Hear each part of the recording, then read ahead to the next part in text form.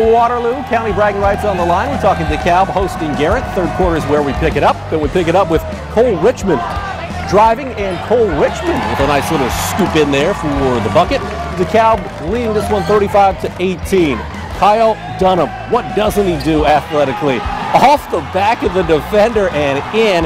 Beautiful basket. DeKalb up 37-18. Rod Cohn had to love it. Later, Caleb Nixon has been doing it all season for the Barons. He drains the three. It's a 22-point DeKalb lead. You're going to see Garrett cut into that lead here with Paxton Hefty for two, but it wouldn't be enough as DeKalb gets county bragging rights with a 74-42 win.